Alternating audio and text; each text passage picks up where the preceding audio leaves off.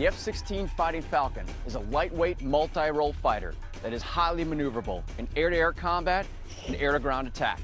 Designed as a high-performance, cost-effective combat weapon, it's in use by 25 nations around the world. Don't let its small size fool you. The F-16 employs advanced aerospace engineering and flight control systems and can withstand over 9 Gs, more than any other current fighter. I'm Paul Max Moga, and I've flown some of the most sophisticated planes ever built.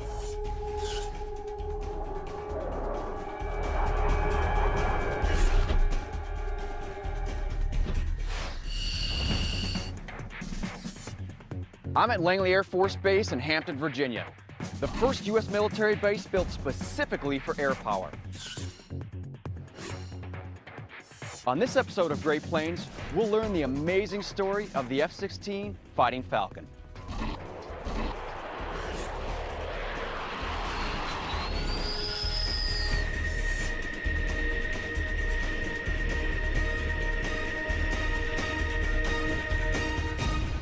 Lieutenant Colonel Bob Ghost Gray flew the F-16 here in Virginia. Well, Ghost, I appreciate you taking a couple minutes to talk to us about the F-16 today. Tell me a little bit about what you know about the history of this jet as far as why did the Air Force need the plane in the first place? Max, the F-16 was a response to the cost and complexity of the F-15. So they came up with the lightweight fighter concept. And what resulted from that was the F-16. The goal was lightweight, low cost, minimal complexity airplane that they could put a lot up of rather than a few very complex and capable airplanes. The F-16 entered service in 1979, packing Mach 2 speed, agility, and high-tech features into a lightweight fuselage.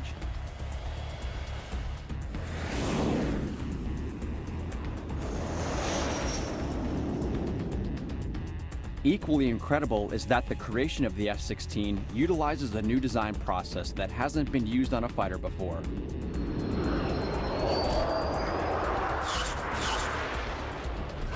It represents the latest technology available to military aviation anywhere.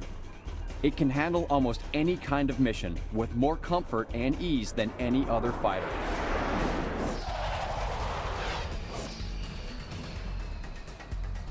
Many see the F-16 as the ultimate dogfighter, a culmination of 60 years of fighter development.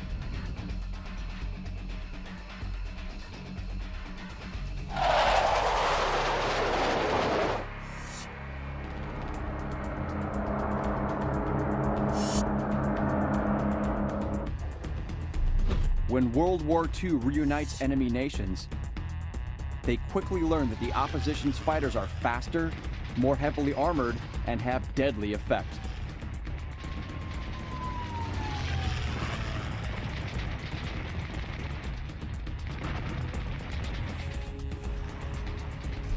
The need for a superior aircraft is fueled by the ongoing conflict.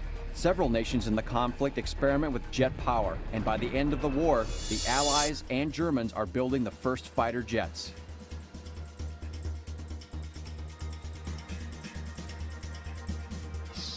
Nazi leaders recognize the importance of air power, and their financial contributions generate several breakthroughs in jet research. German designers are the first to raise the issue of compressibility, the drag and control problems encountered at high speed.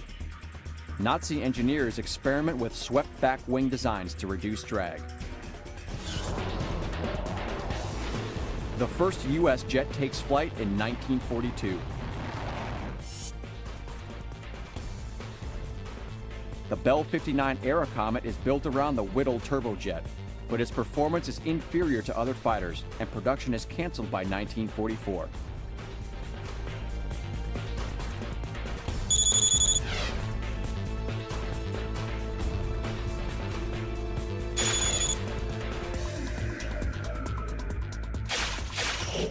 The output of early engines is low and requires at least 2 power plants to achieve reasonable performance. While jet engine development radically progresses, many of the first fighter jets fail because the conventional airframe cannot equip a turbojet engine. The Republic F-84 is introduced with the same straight wings and tail of a World War II fighter, and several early flight tests result in fatal crashes.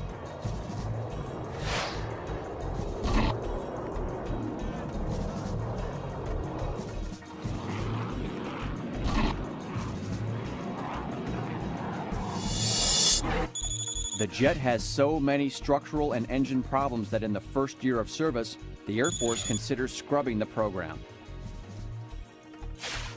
In spite of complications, studies continue and perseverance pays off when a possible solution comes from the North American Aviation Company. After studying information captured from the Germans at the end of the war, they proposed that swept-back wings may decrease drag on a plane traveling at high speeds. The U.S. Army Air Corps ends a 40-year association with the Army and becomes the U.S. Air Force in 1947.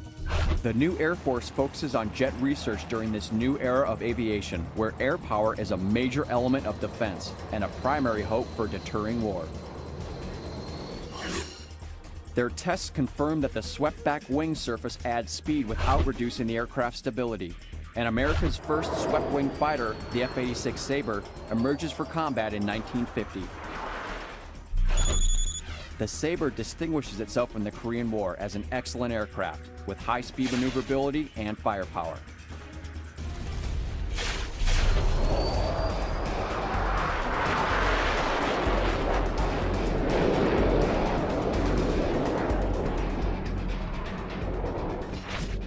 But America is not the only country developing the swept-back wing design. The Russians have also been using German innovation to manufacture their own jets with swept-back wings. The most famous is the MiG-15. It shocks the West out of its complacency once it first appears over Korea in 1949.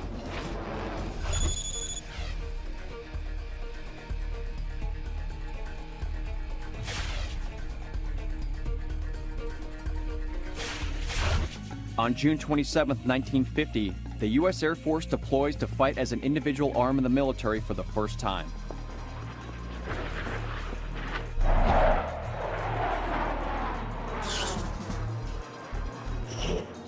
While the F-86 Sabre could not match the MiG-15 in some performance areas, Sabre pilots used superior flight tactics to achieve a 10-to-1 kill ratio over MiGs in Korean dogfights. The U.S. finds success with this combination of experience and technology, but when the conflict ends in 1953, it seems that the time for the dogfighter is about to run out. During the Cold War, the role of American fighter aircraft is to destroy long-range Russian bombers that threaten nuclear attack. The Sabre's machine guns are not the best weapons to use against these aircraft, and are soon replaced by missiles, developed for air-to-air and air-to-ground use. As their sophistication improves, the fighter's role diminishes to a platform for launching missiles. In 1965, the United States commits air power to the Vietnam conflict. While fighter bombers are effective in the ground attack role, they are not dogfighters. When the North Vietnamese MiGs appear, the faster and more sophisticated American fighter bombers are not agile enough to bring them down. The MiG-21's maneuverability and speed make it one of the most widely used fighters in the world. The model is only a slight improvement to the MiG-15s used in the Korean War, but the agile fighters are heavily armed and more dangerous than ever. The Vietnam skies present another challenge with a change in the rules of engagement. This requires U.S. pilots to closely identify their target before weapon release. The previous tactics of long-range missile attack are useless, and pilots must develop new strategies. While developing high-speed missile platforms, a truly versatile aircraft evolves. The McDonnell F-4 Phantom revolutionizes aerial combat with its sophisticated radar and deadly air-to-air missiles. But the F-4 is never a true dogfighter, and the combination of Mach 2 speed and maneuverability is only a temporary answer to the deadly MiG. The Navy soon finds a replacement that revives the concept of a dual-role attack fighter.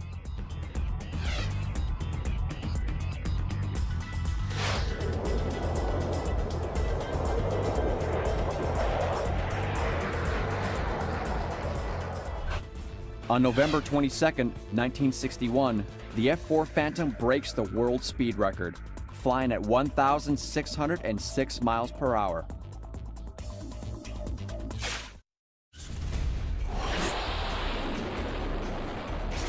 In the late 1960s, the United States Navy and Air Force worked to fill the void created by the lack of a high-agility dogfighter. The Navy announces a design contest among manufacturers for a new plane to replace the F-4 Phantom.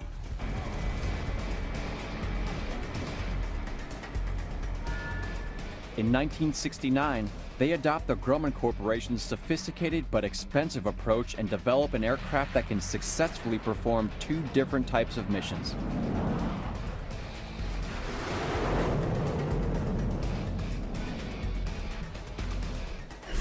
The Grumman F-14 Tomcat is a twin-engine aircraft with variable swept wings that adjust to suit the type of mission it is required to perform. With the wings swept back in a delta configuration, it can reach 1,585 miles per hour and climb at 50,000 feet per minute. With the wings set forward, it can achieve greater agility, and despite its considerable size, outmaneuver much smaller aircraft. This versatile jet can still fulfill the important Cold War role as an aircraft that launches long-range guided missiles that are highly accurate.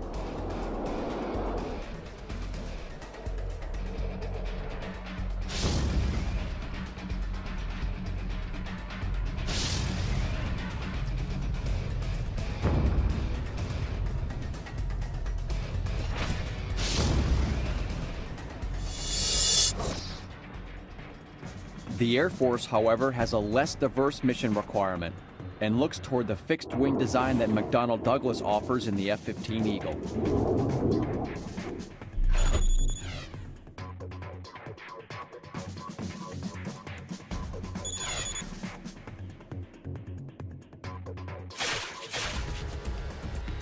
The F-15 Eagle embodies knowledge from Vietnam air combat to create a fast and agile fighter.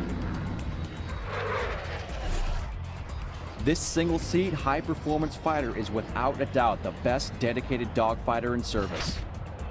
But while the Eagle excels in the skies, cost makes it virtually impossible to equip every Air Force squadron. The U.S. military needs an economical, high-performance fighter that can be built in sufficient numbers to compete with the Soviet threat.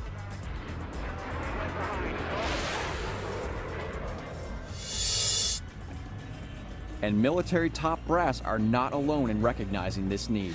After serving in the Korean War, fighter tactics instructor Colonel John Boyd launches his own research to develop the necessary fighter. Colonel Boyd flew at the U.S. Air Force Weapons School at Nellis Air Force Base and became well known for defeating all challengers in air-to-air combat in 40 seconds or less. He gained further respect with the U.S. Air Force when he developed the aerial attack study, which turned the art of dogfighting into a science. Colonel Boyd works with mathematician Thomas Christie to develop the now famous energy maneuverability theory. This groundbreaking work enables fighter pilots to evaluate their energy potential at any altitude and in any maneuver, as well as the energy potential of their aerial adversary. Colonel Boyd goes on to show how his theory can be used as an effective tool for designing new fighter aircraft. The approach emphasizes an aircraft capable of quick changes in speed, altitude, and direction. Boyd and a group of like-minded innovators form a small advocacy group within the U.S. Air Force, dubbed the Lightweight Fighter Mafia. They conceived the Lightweight Fighter program, and in 1969, they secure funding from the Air Force to validate their theory.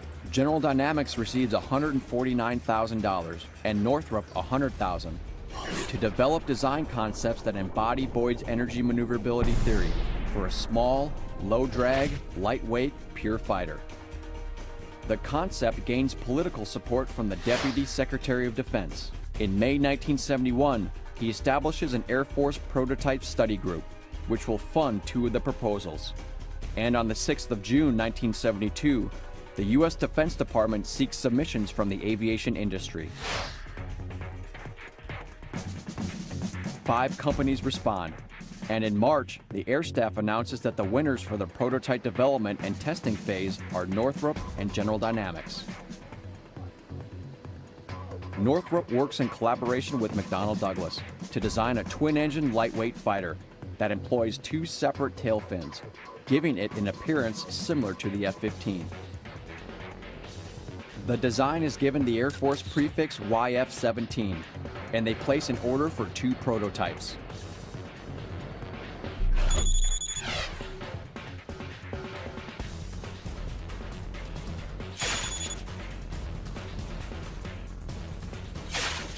The General Dynamics concept employs a single-engine design of the same type used in the twin-engine F-15.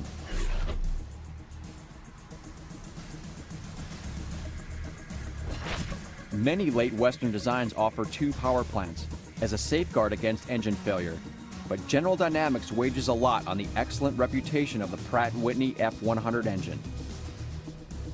The Pratt & Whitney F100 turbofan delivers 23,450 pounds of thrust and reduces the weight of the aircraft by 3,740 pounds. The model is designated the YF-16, and two prototypes are ordered. Both companies are given contracts of over $30 million to produce the competing models. In January 1974, General Dynamics delivers the first YF-16 to Edwards Air Force Base in California, and the first official flight is to commence on February 2nd. But the first actual flight occurs accidentally during a high-speed taxi test on January 21st. While gathering speed, a fin scrapes the ground and the aircraft begins to veer off the runway. The test pilot lifts off to avoid wrecking the machine and safely lands it 6 minutes later. Northrop completes the YF-17 design in June 1974, and after testing, competes in a flyover alongside the YF-16 as part of the decision-making process to resolve which concept will win. Belgium, Denmark, Norway, and the Netherlands formed the Multinational Fighter Program Group to select a replacement for their aging F-104 starfighters. They indicate that the winner of the lightweight fighter contest will be the favored candidate. In September, the Air Force announces that they plan to purchase 650 of whichever aircraft is chosen for the Air Combat Fighter. In January, the Air Force announces the selection of the YF-16. It is the overall performance of the F-16 prototypes that impressed the Department of Defense. A pre-production order of 15 aircraft is placed, with the prospect to purchase 650 aircraft over the next 5 years. But Northrop's design is not scrapped forever. The YF-17 would eventually evolve into the F/A-18 Hornet. The Hornet is an all-weather, carrier-capable, multi-role fighter jet, designed to attack both ground and air targets. F-16s joined the Iraq War in 2003 and are still active in counterinsurgency missions. The Fighting Falcon's most famous involvement in the war was the 2006 strike that assassinated Abu Musab al-Zarqawi, the then leader of al-Qaeda in Iraq.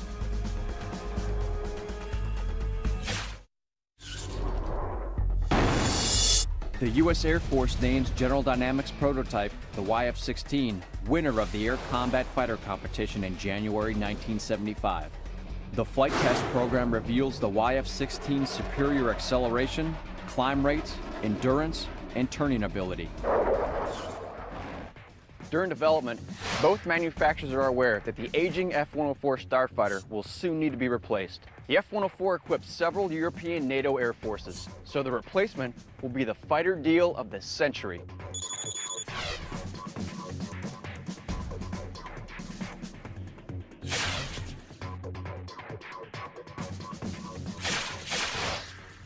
In May 1975, the prototype makes its first transatlantic flight for a sales tour to potential NATO customers.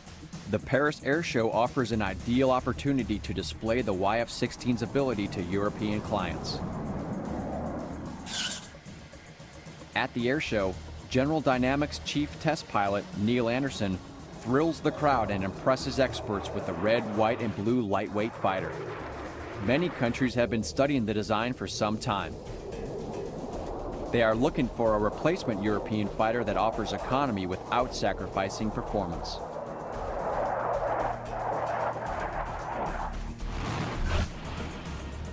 After intense international competition among manufacturers, NATO countries adopt that General Dynamics design. By the end of the air show, 4 European air forces sign up for 348 F-16s. With substantial orders on hand, General Dynamics' Fort Worth plant goes into top gear, and the first F-16 single-seat model rolls out in December 1976 for testing.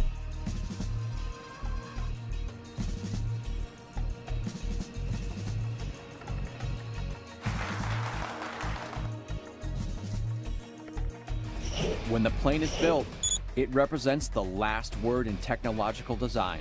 At about 18,000 pounds, the aircraft is extremely lightweight, thanks to the use of advanced aluminum alloys. The cockpit has several features not seen in earlier fighters. Provisions are made to reduce stress forces on pilots as their F-16s maneuver. Sharp turns and sudden accelerations can put the pilot's body under severe stress from the forces of gravity, or G-forces. Higher G-forces cause problems with blood circulation and present a serious threat to the pilot. At 2 Gs, the pilot begins to lose peripheral vision, and by 6, he's in danger of blacking out. To improve the pilot's tolerance of G-forces, the seat is laid back at an angle of 30 degrees. This distributes the pilot's weight over a greater area and creates pressure for blood to return to the heart. The cockpit layout makes information readily available to enhance the pilot's situational awareness. The heads-up display, or HUD, projects visual flight and combat information onto the weapon sight glass directly in front of the pilot, without obstructing his view. The design also places controls at the pilot's fingertips, so during a fight, he never needs to look down into the cockpit. For easy and accurate control of the aircraft during high-G combat maneuvers, the side stick controller is used instead of the conventional center-mounted stick. So talk to me a little bit about the evolution of the flight control system in the jet, specifically the stick. When it first came out as a new concept, did the guys that were flying it like it, or was it kind of foreign to them? Well, it was truly foreign. It was a side stick, which was different from any airplane before it, the F-15 or the F-4. And the stick didn't have any movement at all in it. It was fixed. It took inputs based on pressure alone. No movement. No movement, and the pilots didn't like that. Did that end up making it easier to fly, more difficult to fly? Did it lighten the workload for the guy in the cockpit? It was a lot more sensitive control. And you get into what they call roll ratcheting, where you put what used to have been the right amount of input into a lateral move of the jet, but you would give too much and you would overcorrect. And it took a little bit, coming from a different background, to recalibrate your flying motor to what was the right input. But once you got used to it, it was great. It was very responsive as a fly-by-wire flight control system. The F-16 also employs an advanced radar for search, weapons control, and guidance.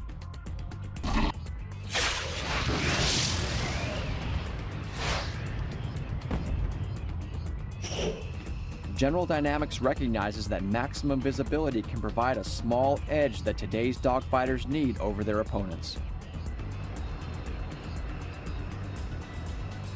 The one-piece bubble canopy is one of the most subtle yet beneficial features of the F-16 design. It provides 360-degree all-around visibility. The wing and fuselage blend into each other, creating a single modular unit. By having a smooth transition from wing to fuselage, the F-16 is given improved performance at high angles of attack. The phenomenal maneuverability and agility that allows the F-16 pilot to outperform all other aircraft is a result of the blending of two new sciences: fly-by-wire electrical operation of the aircraft's control surface actuators and a relaxed static stability. When both of these innovations work together with the F-16 electronics and automatic flight controls, the result puts the aircraft in a class of its own. The high-tech F-16 also uses a digital flight control concept. The flight control computer accepts the pilot's input from the stick and rudder controls and manipulates the control surfaces to produce the desired result without inducing a loss of control. They had certain advancements already by the time the F-16 was fielded, and one of them was the digital flight control concept. The F-16 was the first one to have that kind of system. The airplane was able to be designed what's called statically unstable, so that it won't fly unless it has the assistance of a computer. So a computer actually controls all the flight control surfaces on that, sending signals to the hydraulics that move those surfaces, which is a direct contrast to how all previous airplanes were done. The F-16 is the first plane completely controlled by a computer, and many pilots call it the electric plane. It is also the first aircraft to feature a thrust-to-weight ratio greater than 1:1, providing enough power to climb and accelerate vertically at the same time. Quick turnaround speed is essential for any modern-day fighter. Its ability to land, quickly refuel, and rearm is fundamental to its effectiveness in combat. Because the manufacturers incorporate technologies that are already proven in aircraft like the F-15 and F-111, it allows designers to simplify the airplane and reduce its size, purchase price, maintenance costs, and weight. The aviation industries of the 4 participating European nations also benefit from the F-16's success through subcontracting, licensing, and ultimate assembly. The first and major assembly line is at General Dynamics plant in Fort Worth, Texas. The program is large and complex. Scale models must be used to achieve effective workflow.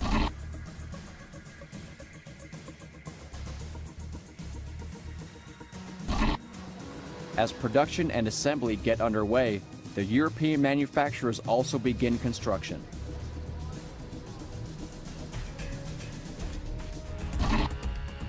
In August 1978, the first fully operational F-16 rolls off the line and begins pre-acceptance trials. And on January 23, 1979, the United States Air Force's 388th Tactical Fighter Wing at Hill Air Force Base in Utah receives the first F-16. Hill Air Force Base holds the official naming ceremony for the new aircraft on July 21, 1980. And the F-16 is formally named the Fighting Falcon, after the mascot for the United States Air Force Academy.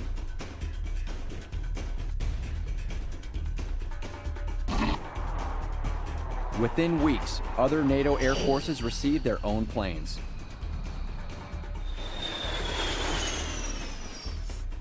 Increased interest in the F-16 spawns orders from around the world.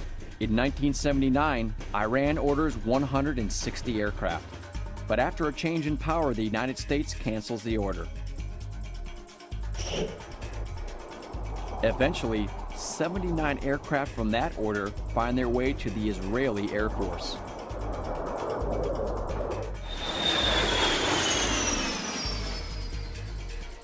The F-16 quickly becomes the standard fighter for countries who do not produce their own aircraft.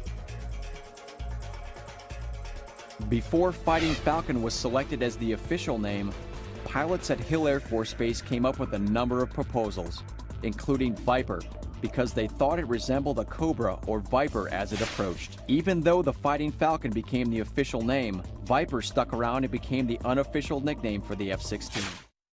The U.S. government selects the General Dynamics YF-16 after an intense competition between Northrop's YF-17 for a new lightweight fighter.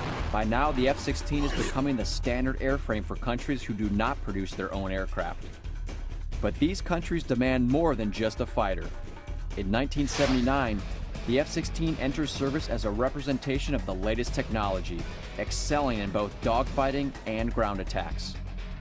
Mindful of the dogfight mission, it is equipped with a cannon, missiles, and has a staggering array of potential configurations.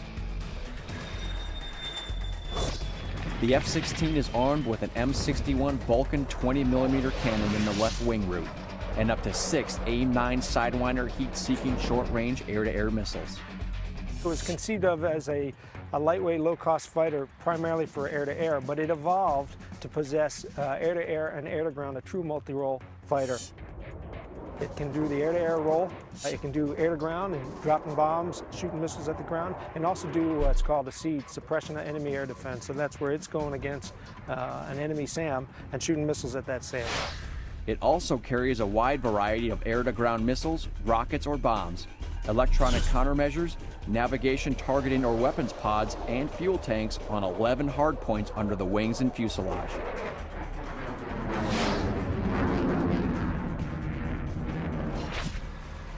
In addition to its traditional fighter role, pilots soon realized that the F-16 is highly effective in air-to-ground scenarios.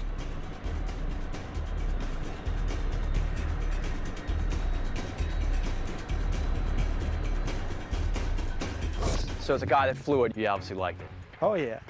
I liked the F-16. It was a great airplane to fly, but I really liked the diversity of missions that it had. It gave me a lot of opportunity to train and fly in both an air-to-air and an air-to-ground role, and I liked So it. if you had to take your pick between the Viper and the Eagle, which one would you choose? That's always a loaded question. I love both of them. Come on, pick one. The Eagle was my first airplane. I loved it, and it was the big dog, the Cadillac of air-to-air warfare. And the Viper, I just love the fact that I could go out there and not only do an air-to-air mission, but air-to-ground. I probably, just based on mission alone, would take the Viper, but they're both great. Bite your tongue. Yeah. Yeah, the good answer. In an air combat role, the F-16's maneuverability and combat radius exceed that of all potential threat fighter aircraft. In an air-to-ground role, it can fly more than 500 miles to deliver its weapons with superior accuracy and defend itself against enemy aircraft. So it's not surprising when the F-16 is chosen to participate in the 1981 technical bombing competition at Lossiemouth in Scotland.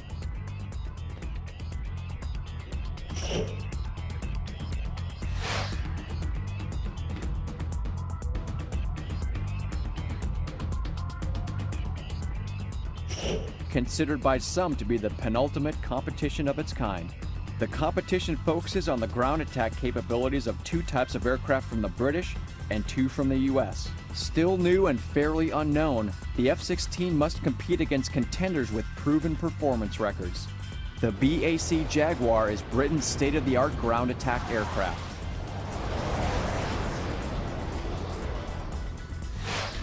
Another contender is General Dynamics F-111 Swing Wing Bomber, which comes from the same stable as the F-16.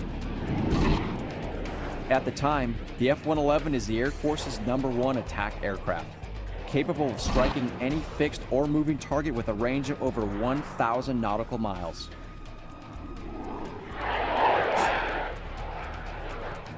Employed by the Royal Air Force, the British twin-engine Buccaneer is a veteran with many years of service as a naval attack bomber.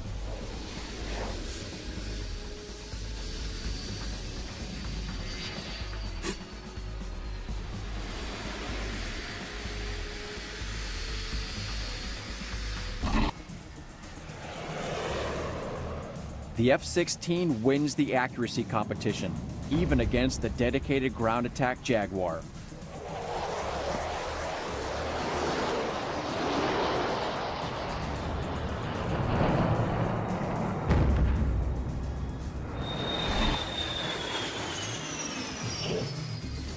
But the competition does not just test bombing accuracy.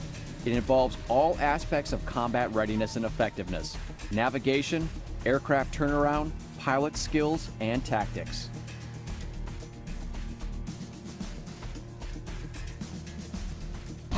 In all aspects, the F-16 establishes itself with breathtaking effectiveness. By the time the final results are calculated, General Dynamics' brilliant lightweight wins the #1 position in the final formation. However, the success of the F-16 at Lossiemouth does not come as a complete surprise.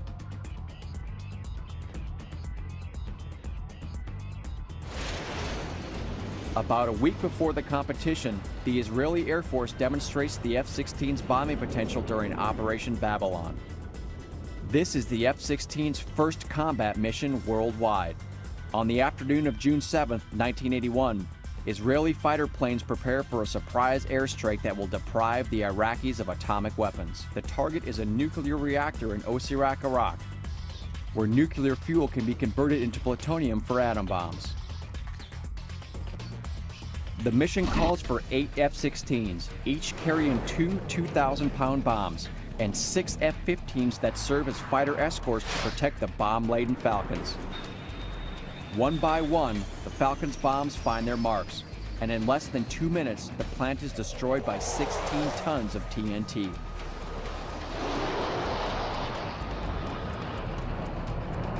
The bombs penetrate the plutonium processing plant and cause the reactor to collapse. The success of the mission brings attention to the F-16's flawless maneuvering and fly-by-wire controls. And this is only the beginning of the Fighting Falcon's rise to glory. The F-16's first air-to-air combat success comes on April 28, 1981, when the Israeli Air Force shoots down a Syrian Mi-8 helicopter with cannon fire.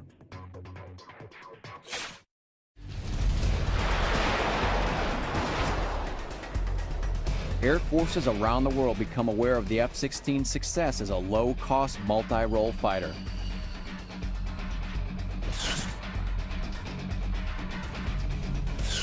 While United States F-16s see little combat in their first years, several other nations facing conflict turn to the Falcon and it quickly proves successful. A year later, in 1982, Israeli F-16s demonstrate their fighter ability when Syria threatens Israel.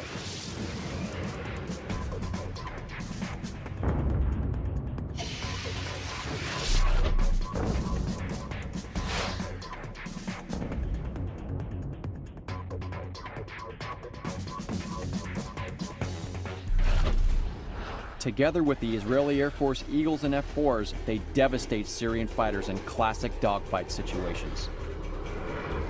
One-on-one, Syrian MiGs are simply no match for Israeli F-16s.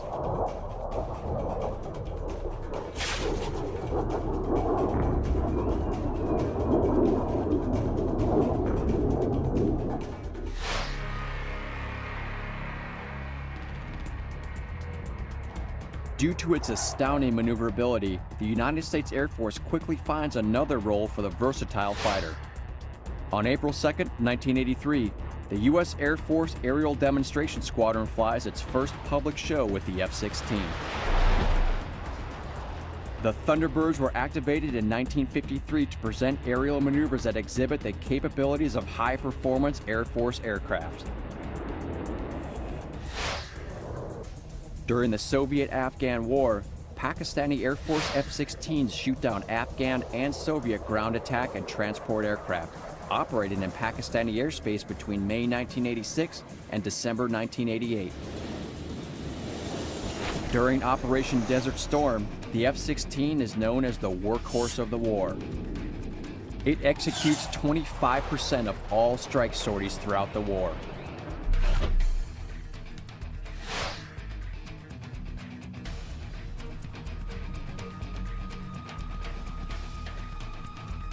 Averaging 300 to 400 a day, the Fighting Falcon is credited with flying 13,500 sorties, more than any other aircraft.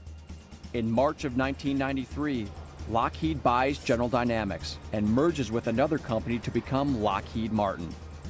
This new company continues to make the F-16s.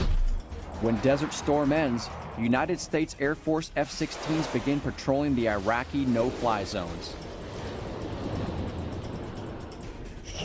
NATO F-16s see action during Bosnian peacekeeping operations in 1994 to 1995, flying ground attack missions and enforcing the no-fly zone over Bosnia.